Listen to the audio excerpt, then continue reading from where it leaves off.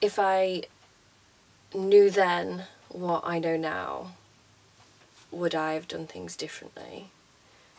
And then, probably not, no. You see, BMX has played a huge part in my life. For over 12 years, I've had some great experiences and great opportunities. I've travelled across the country to many skate parks, just encouraging girls to have fun. And that's what we did. We were just having fun on bikes. In July 2015, my world changed.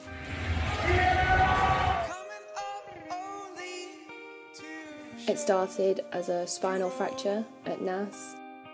The MRI from the spinal fracture discovered a birth defect, a cyst on my spinal cord. I've had many consultations, many procedures, and 18 months on, I'm no closer to a full recovery. My reality is trying to get out of bed. The human body is crazy. It'll give you great days, it'll give you good days, and then not so great days. And that's when I feel like I've done nothing. But then I have to remember that I learned how to fly. With a bike, of course, no wings needed. But I've done all sorts. I've been in commercials, I've done shows, I've been in magazines. Like, it's been great. It's the excitement, it's the adrenaline.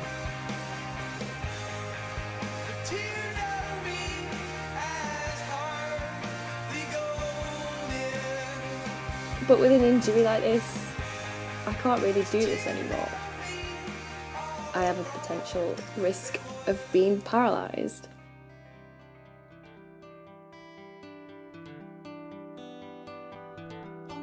Oh, woe is me.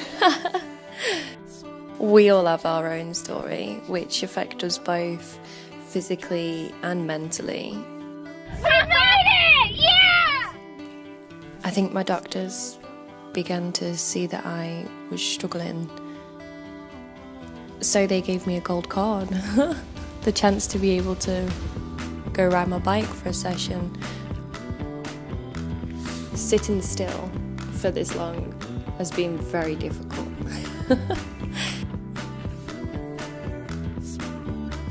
But this would be completely at my own risk. I am so lucky just to be able to still use my legs. But this gave me the chance to feel like myself.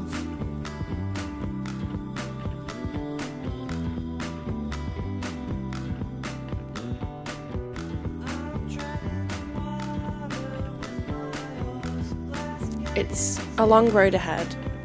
It's not over yet. But at least I've made the most of 2016. It could always be worse.